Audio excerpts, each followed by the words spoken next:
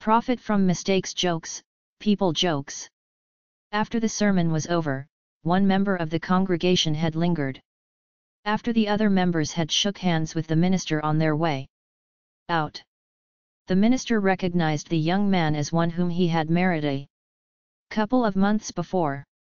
As the young man shook hands with the minister, he asked, "Reverend, do you believe someone should profit from the mistakes of others?" "Certainly not," replied the preacher. "Well, in that case, could I have the $50 back that I gave you for marrying me?"